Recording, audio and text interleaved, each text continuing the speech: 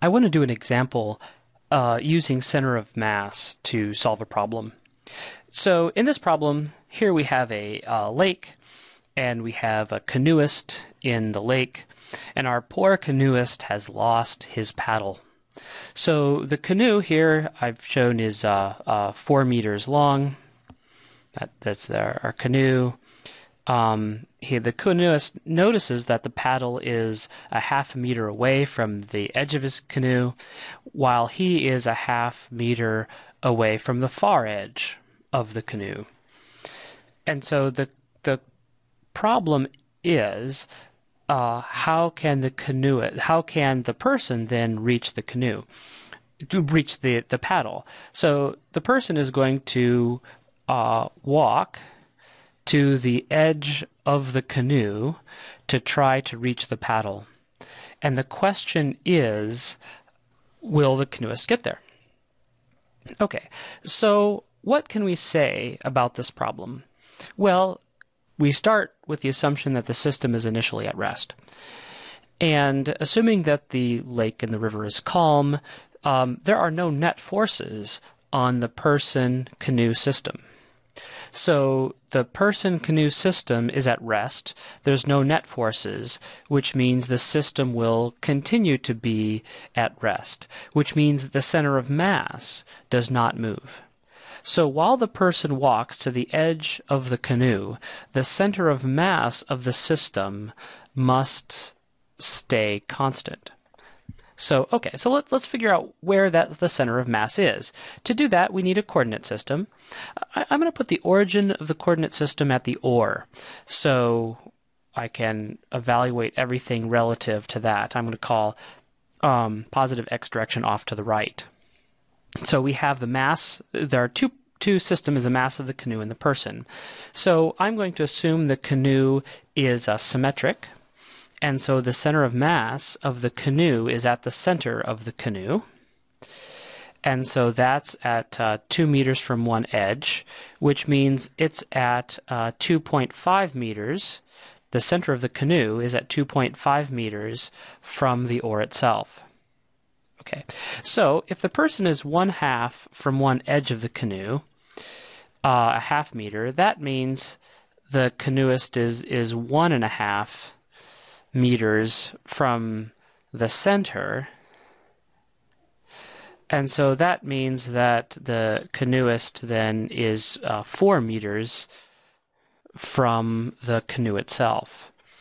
So 1.5 from the center, so another 1.5 from the center of the canoe. I said was at 2.5 in this coordinate system. The canoeist there is at 4. Okay, so in this coordinate system where the oar is at the origin, the center of the canoe is at 2.5 meters, the person is at 4 meters, and so I can now calculate, this is all one dimension, I can calculate the center of mass, which is all in the x dimension. So I just want the x coordinate of the center of mass. So that is the 1 over the total mass times the mass of the canoe, which is 30, times the position of the canoe, or the position of the center of mass of the canoe, which is 2.5, plus, I'm going to run out of space here, the mass of the person, times the position of the person in the coordinate system, which is 4, and that's all over the total mass, which is 80. So if I calculate this out here, I have 30 times 2.5, so that's 75, plus 50 times 4, so that's 200, all over 80. I put that in my calculator. I get 3.44 meters. So that's the center of mass, and that is constant. So eventually, redraw my lake here, redraw my oar. I'm going to say the paddle or the oar hasn't moved. And now the person, so we'll say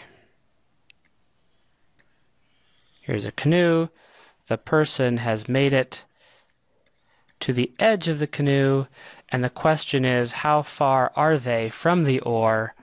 Can they reach the oar? Okay, so let's start again at our, we're going to say the oar is our, at the origin, and the person is some distance x away, and we want to find it. We want to find how close the person is. And so that means that the boat, the center of mass of the boat, then, is at a distance 2 plus x away from the oar. So let's go ahead and calculate that. So the x of the center of mass is equal to 1 over 80. The total mass hasn't changed. But now we have the mass of the boat, which is 30 times 2 plus x plus 50 times x. So that's equal to, this is 60 plus 30x plus 50x all over 80. Now let's get some room here. Well, let's do this right now. We know what the x of the center of mass is. It's 3.44 meters. And because it was at rest and there were no net forces on the person canoe system, that has not changed. So now we have 60 plus 80x is equal to 3.44 times 80. And then we